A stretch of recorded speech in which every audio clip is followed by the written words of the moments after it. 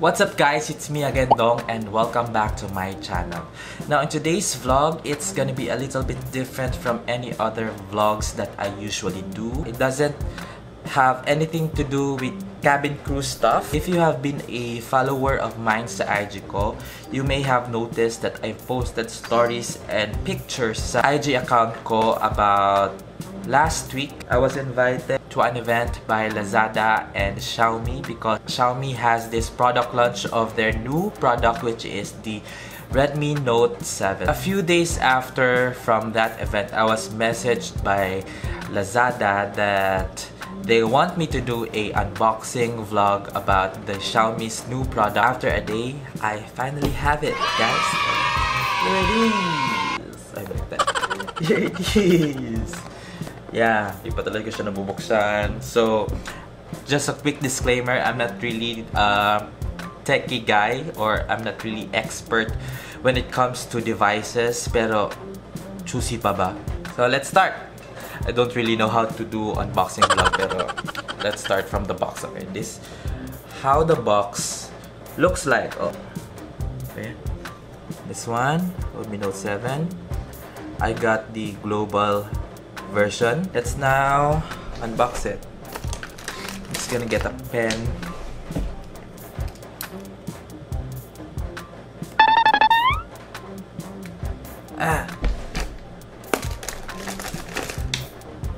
Wala namang ka-grace-grace ng pagka-unbox ko. Ano ba yan?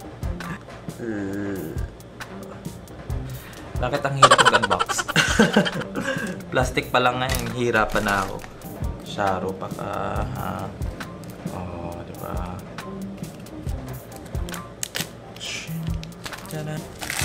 Tapos ang pangit yung pagkaan. So yeah, and let's open it.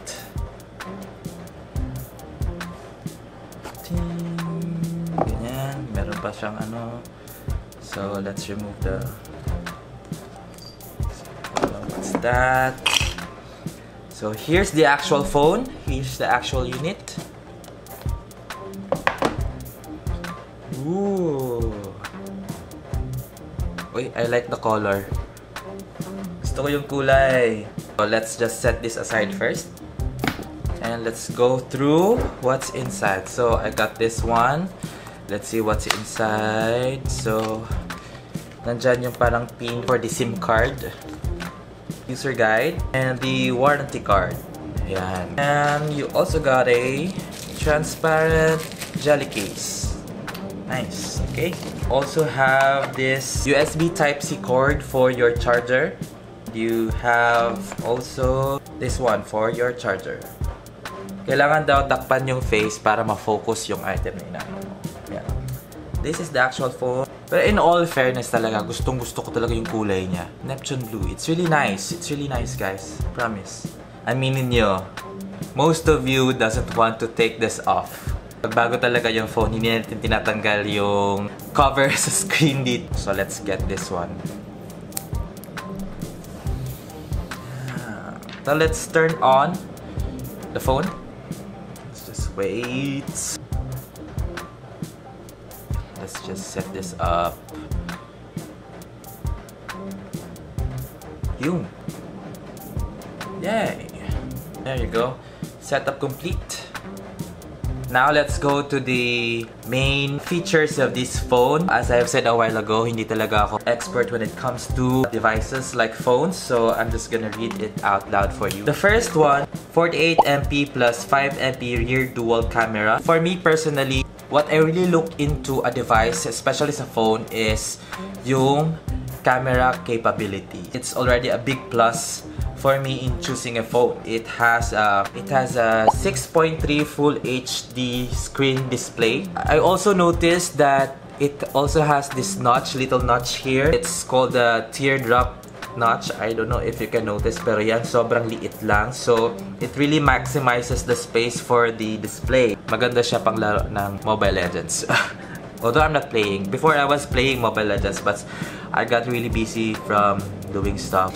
Now, this device also runs in Qualcomm Snapdragon 660 or 660 14mm octa-core up to 2.2 GHz. I don't really understand that, pero tingnan natin kung gaano siya ka-responsive or ano. Oh! Napaka-responsive niya sa ano guys, sa let me show you. Hirap nito sa unlock ng 1, 2, 3. Yan, sobrang bilis. So lock, fingerprint. Yun. Smooth. It's very smooth as you can see. What I also look into a device is also the battery life. So in this device, 4,000 mAh, parang sobrang long lasting na siya. So for me, it's really good kasi it will last for a whole day. Later this day, I'm gonna be heading out and test the camera of this phone. I want to really test out this 48 megapixel rear camera. I'm really excited about that because I'm really into taking pictures, especially sa mga layovers ko. Ano pa bang masasabi ko? Ayun nga, napaka-premium niya hawakan. The first impression that I have with this device is yung feel ng phone is not cheap. Actually, this phone is already available since March 27, 2019. But then, since it's very saleable and sobrang kumikita ka siya, kailangan nyo muna mag-pre-order. So, the price of the Redmi Note 7 starts from 7,990 pesos.